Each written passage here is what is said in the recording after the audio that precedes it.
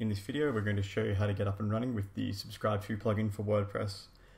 Subscribe To is a plugin that allows people to really easily subscribe to your website, such that every time you have a new post or on some other certain events, you can send them a new email automatically. So let's get started. I've already got the plugin installed and activated, as you can see, and there's a few things we need to do first. So what we need to handle before we go on and do anything really are the various settings that are available to subscribe to. So we're going to go through them now.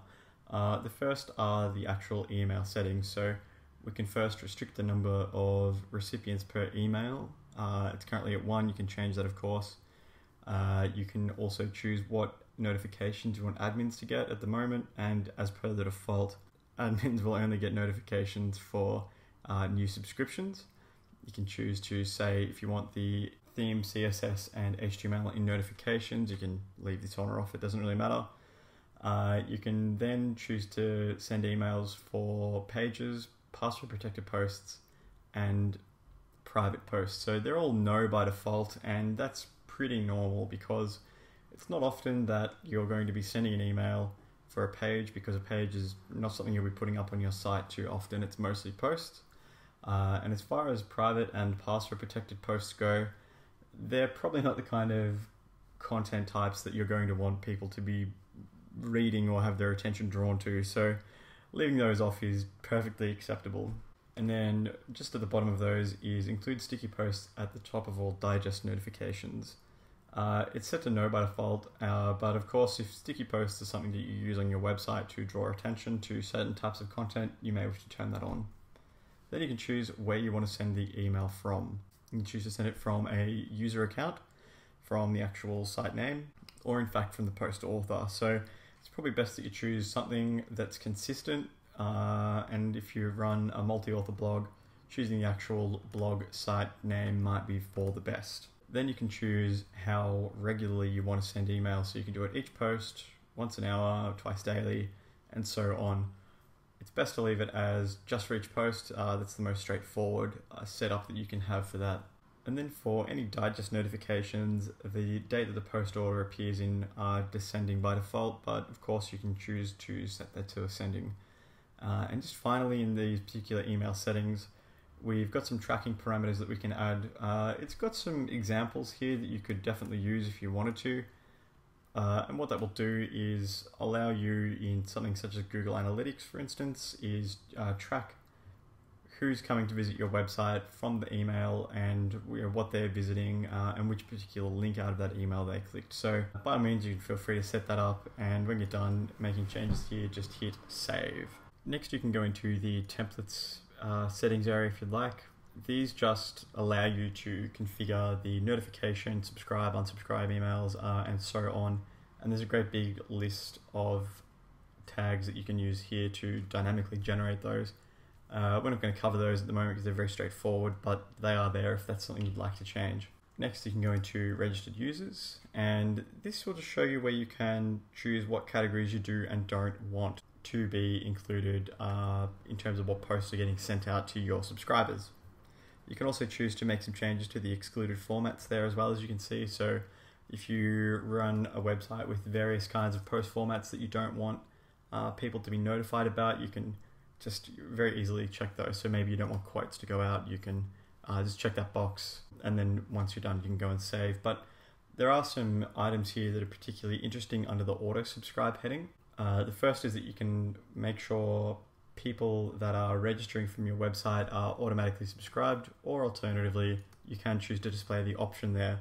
I think allowing them that the option is probably for the best, because if you do it automatically, you just need to make sure that they are notified, because otherwise you might end up with some very unhappy users. And then two options below that, the registration form option is checked by default. You probably want to turn that on to yes, so hopefully you get a higher number of people signing up to your email list. And then just one above that, you've got auto subscribe includes any excluded categories. You want to leave that on no, unless of course you have some reason that you actually want people to be receiving email notifications of posts from those excluded categories. I'm not sure what that use case would be, but it is there if you want it. And then you can see auto subscribers, what email format they'll receive.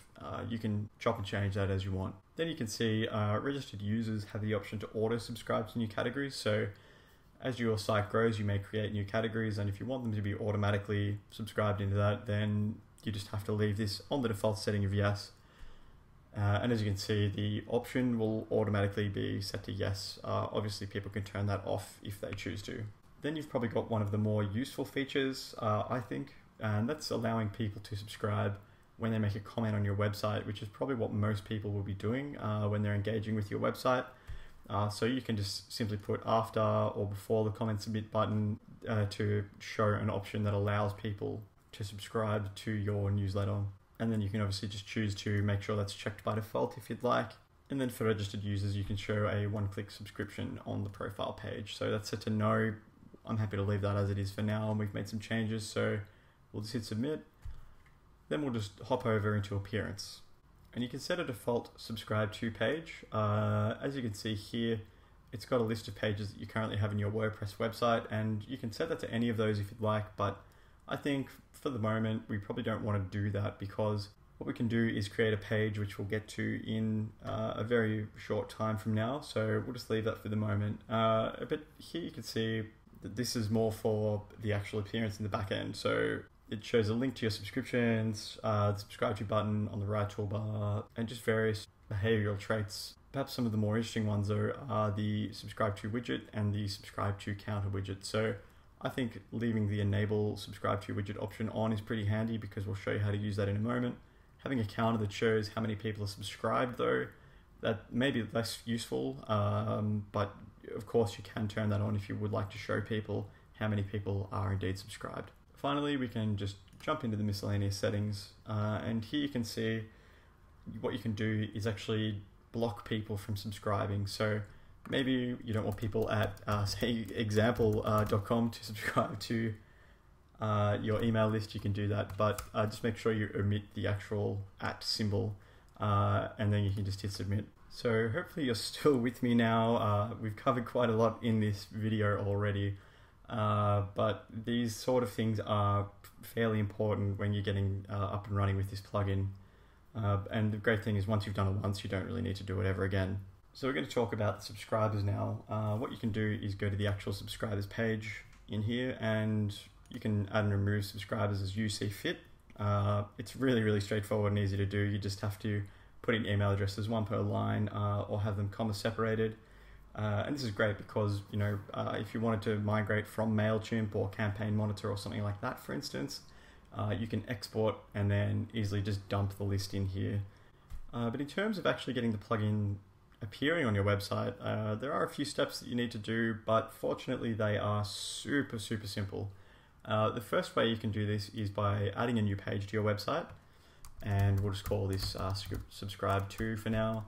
And you'll notice there's an S2 button, so you can just click that and it'll input the form there for you. So then you can hit publish and go through to view that page. And I'm currently logged in, so it says that I can actually go and manage this from the back end of the website. So what we need to do is crack open an incognito tab, or just something that you're not going to be logged into, and head to that URL, and as you can see, you can put in your email address and then subscribe or unsubscribe. Very, very, very straightforward. We'll go back here now, and the other way that you can make it really super simple for people to subscribe is by jumping back into the dashboard and going to appearance and then to widgets. And then down here a little bit, you'll note the subscribe to widget. So what we'll do is we'll just place that into the primary sidebar and hit our widget. It's down the bottom by default, but you can drag that around anywhere that you'd like. There's a few things you can change here. You can change the div class so it has a different appearance based on your theme. Change the title. You can put content before or after. I think it's pretty handy, so you can say something like, subscribe to my awesome newsletter because you'll love it.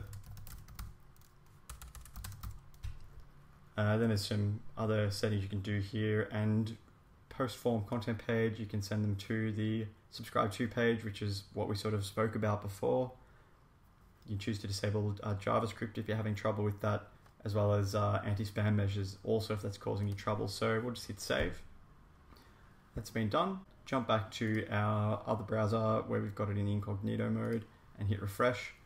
And then there you go. Over on the left-hand side, you can see the subscribe to widget is there. It's available. You can enter your email address, subscribe or unsubscribe. Very straightforward and easy to do. Just a widget. You just have to get through that initial setup though. But I assure you it's really not too bad. And if you didn't want to do that, you can more or less just leave the default settings exactly as they are, because they're already set up more or less perfectly. And only really specific changes would need to be made if you needed them. So we're going to wrap up now. Hopefully you're still with us at the end here, and you can go through and set this up on your website. It's a pretty great plugin, and once you've got it all set up and ready to go, you don't really need to do anything else to it. And it's having those emails go out to your visitors or your readers automatically when there's a new post is definitely a great way of increasing reader engagement and getting your page views up. So as always, if you have any questions about what we've done, please feel free to ask in the comments below.